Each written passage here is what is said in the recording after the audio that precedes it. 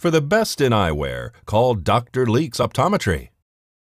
Kevin Hines, who now publicly speaks about his decision to jump off the Golden Gate Bridge years ago, is now seeing his dream to have a safety net installed along the bridge to catch or deter those who are suffering and would like to end their life at the historic landmark. Hines spoke at Pahrump Valley High School in 2017 as residents here in our town were mourning losing several teens due to suicide. Hines is one of the few jumpers that actually survived the leap off the bridge. He credits a sea lion for saving his life in September of 2000. Hines says that he regretted his decision the minute he jumped. He said he decided at that point that he wanted to live. He fell about 240 feet in just 4 seconds, traveling over 75 miles per hour. He crashed feet first into the waters below, crushing his spinal vertebrae and breaking an ankle, but he survived. Hines helps suicidal people he has met in one-on-one situations, through social media, and at his speeches. He has helped save numerous lives. Since it was erected in 1937, more than 1,700 people are estimated to have jumped off the Golden Gate Bridge, and just 25 are known to have survived. The suicide barrier is estimated to be completed by 2021 at a cost of $211 million.